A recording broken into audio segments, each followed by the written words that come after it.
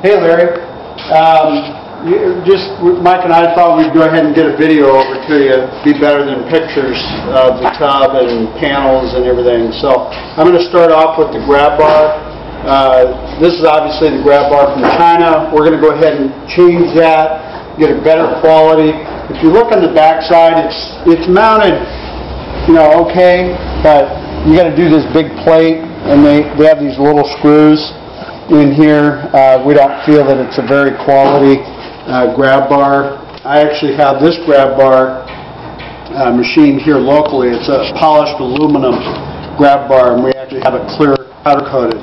And this is a 6-inch version, and we're going to have a 12, or we may even make it a 14-inch version that's more along the size of this, and that we'll put it on angle, the 12 or 14-inch version on angle here as such. And then the 6-inch version, we're thinking of putting it here as an option for the client as they step in and out. So that's what we've got on the grab bar.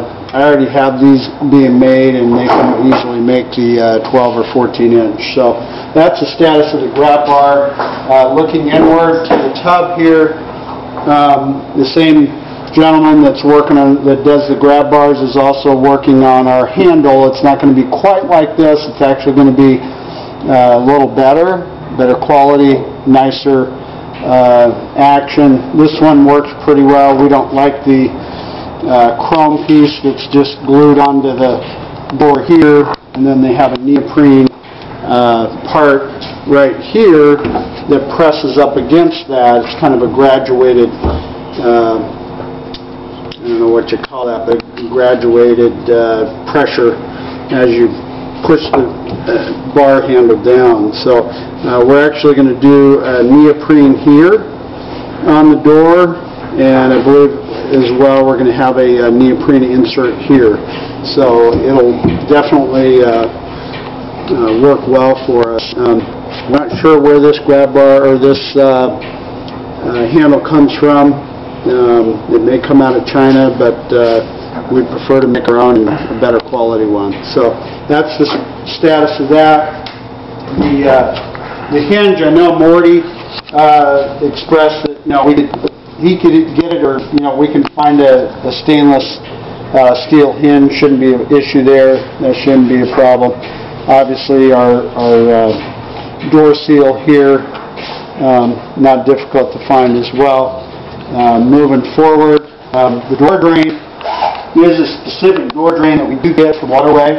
I do need to talk to you a little bit about the frame underneath, and that the frame cannot be too close to this door drain underneath. So we'll have to, figure on, how we'll work that. I believe since you're going to be putting wood in the floor and the seat of the tub, that should raise the tub up off of the frame enough so that we don't have any issues. We have clearance issues right now with this tub from Hydro Systems. We actually have to grind on the backside to make this door drain work, but I'll go over that with you later. Moving forward, we've got the access panel for the drain and the faucet. You can see that these are just glass. They just look like regular washers to me. They're glassed on. It looks like they even grind this flat, or they flatten it out somehow to get it to the same level so that it fits flush. You've obviously drilled through. You get your magnets here and here. Go ahead and just snap that guy on, and that's how that works. Same thing with the access for the equipment. You got 4 here and 4 magnets on your inset here of the tub. Same deal, just set it in here and it's going to snap into place. That's how those are made. As far as your extension panels, which is what I think you really were most interested in, there is the edge here, and that's really the edge that you're looking at the top here. I'm going to turn this around.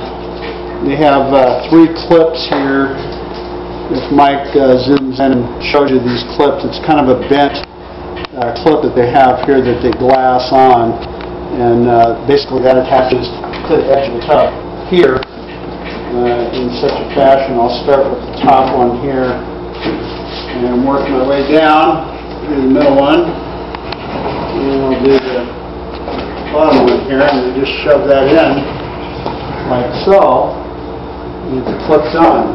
Now the top extension panel is basically similar, but they just did like L brackets that they glassed in here. They got 4 of them, as you can see, and you blast them into a certain depth there, and as you can see, this just gets put on in such a manner this way.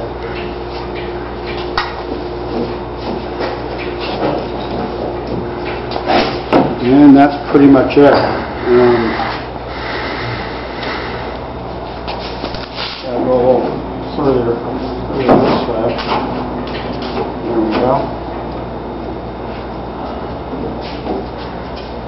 And that's about it. Obviously, you'll have a ledger on the back side here, as long as the long edge here.